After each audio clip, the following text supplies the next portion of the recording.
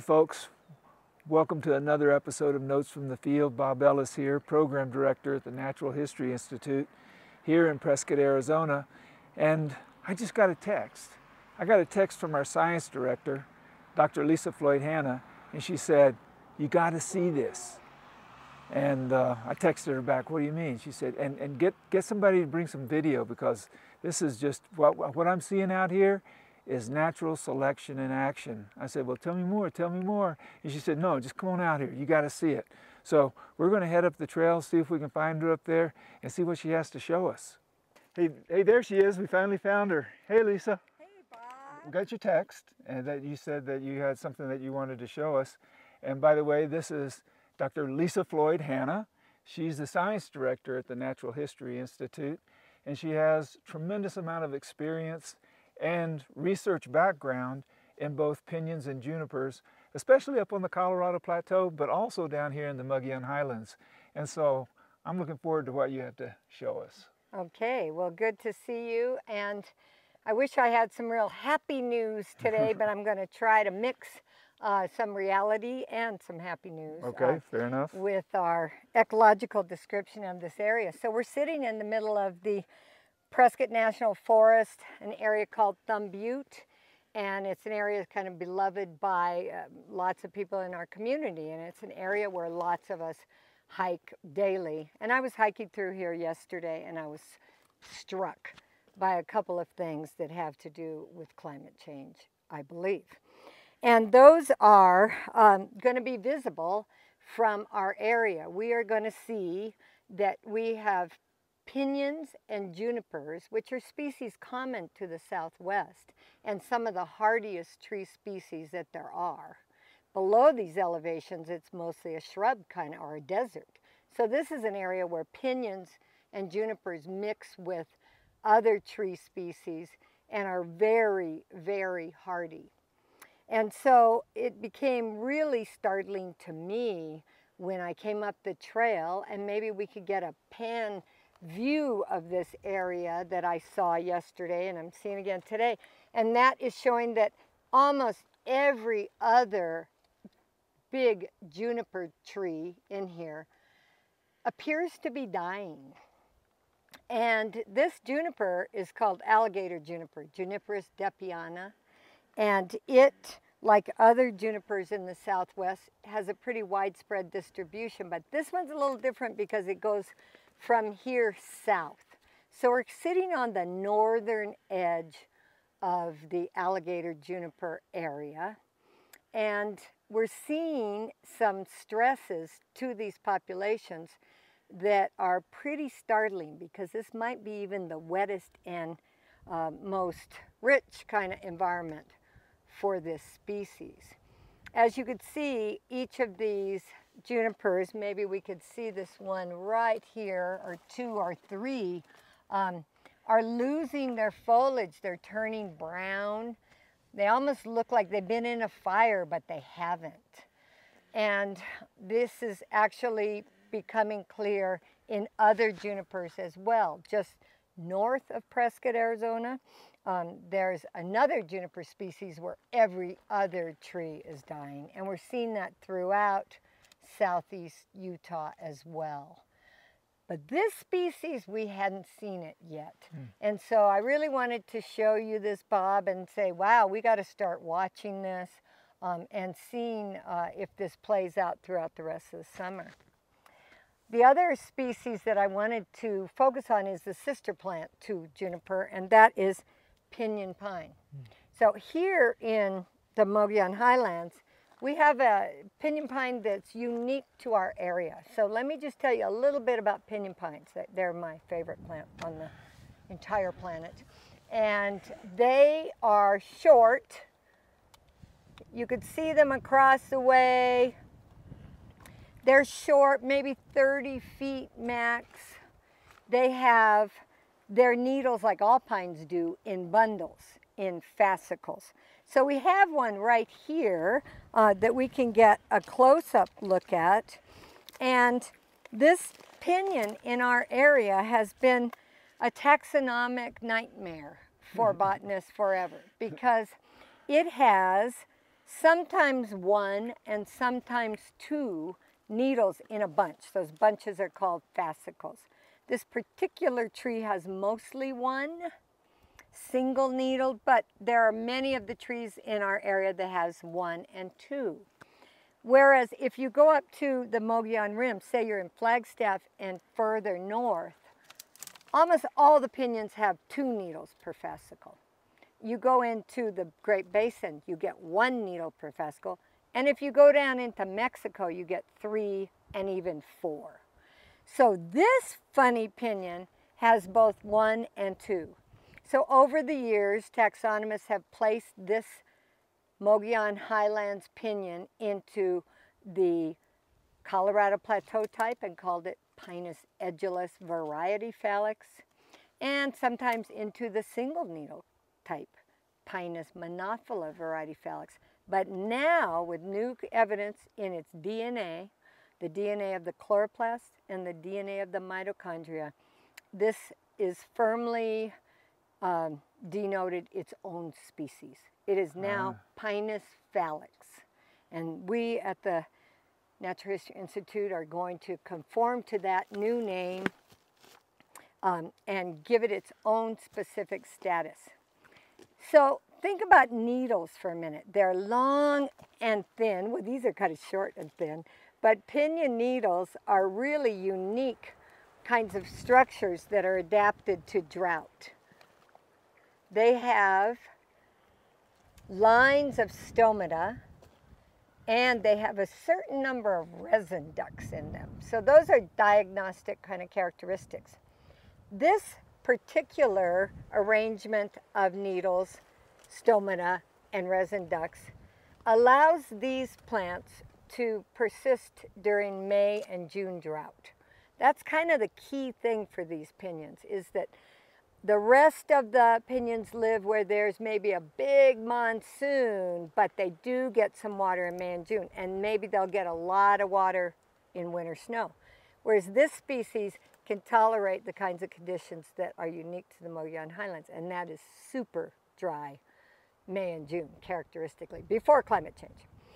So now, with climate change, we have annual precipitation dropping low, but also, Bob, what's the other environmental characteristic that we have? Increasingly hot. Yeah, increasingly hot. If you look at the temperatures in the Prescott area, the annual temperatures is going up, up, up, up, up. And so that is a challenge to these species. But I'm really happy to report that pinions have been able to tolerate this. In fact, they haven't even succumbed to some of the insects that other pinions have died from in the late 90s and early 2000s. We lost probably 50% of the pinions all over the Colorado Plateau, and much higher in some areas like Santa Fe, where they lost 95%. So we've been really lucky. That was a beetle kill, Ips? Yes. So the beetle that kills stressed trees is a native beetle. It's Ips confusus, and so far, though that beetle is here, these trees have not succumbed to it in a big way. So then back to our junipers. So they're accompanied by these junipers, and junipers also have a whole bunch of native pathogens, but they don't seem to be what's killing these trees. And that's the thing that researchers are all focusing on right now. It's like, what is killing them? Why should a drought-tolerant species suddenly be succumbing to drought like this? So if you can indulge me for just a minute, I want to talk about a little bit of major science on this. There are two different strategies with junipers and with pinions in the way they respond to temperature. So a pinion has its stomata, the holes in the leaves where CO2 comes in, oxygen goes out. They have those open until the soil moisture is too low or the air moisture is too low. And they realize, ooh, this is not good. So they shut those stomata, and that happens about 11 o'clock in the day sometimes, depending on the temperature. And it helps them react to the environment. And that's called isohydry. So they're clever. They go, I don't care if I'm not going to grow, because for a plant to grow, you got to have CO2 come in. Instead, they shut the stomata. The junipers, on the other hand, seem to keep those stomata open. They don't respond to soil moisture and vapor pressure deficits in the atmosphere like pinions do. And so they're called anisohydrous. And those two strategies seem to work real well. In fact, people think junipers are tougher little beans because they grow faster. They get into new habitats. They get into burn habitats. They compete better because they keep their stomata open and they keep growing. Maybe we're seeing that those two strategies are playing out here, that this may be the better strategy at this moment than the junipers. So here we have a nice healthy alligator juniper. You could see its namesake for the alligator-like bark and lovely green foliage on this species. But right under it, you could see a pinion growing right through it. And that is a relationship that is seen all over the Southwest, that junipers of all species and pinion of all species tend to grow best when they're together. And of course, Native American populations have wonderful stories and reasons why this may occur. It could have to do with soil mycorrhizae. It could have to do with they're just the best nurse plants for each other, and they tend to occur in the same habitats. But they always will be together like this, although juniper does tend to get to areas before pinion does, and the pinion seems to follow. Okay, let's go over here to this oak. I was noticing this too, Lisa, that there are oaks. Oh, just even driving into that parking lot, that whole dying hillside. Everywhere. Yeah. Wow. So another piece of this puzzle this year is a phenomenon of oak dieback. One of the things about our Mogollon Highlands is that we have many, many species of oak, and they come in from southern Arizona, and this is kind of their northern extent of their range, many of the species. And what you're seeing here is one of our scrub oaks, which is generally very, very resilient. And for example, if there was a fire here, it would burn and it would resprout within weeks of that fire. This phenomenon where they're retrenching, in other words, the leaves are dying and falling off, is not entirely uncommon. We see this other times, bad years, cold years with oaks, but the level to which this is happening is startling to me. And it's happening to lots of different species of oaks. So I think this is something we really need to keep our eye on, the fact that our hardiest shrubs and our hardiest trees are starting to succumb directly to the changes in climate, the increasing heat and increasing temperature.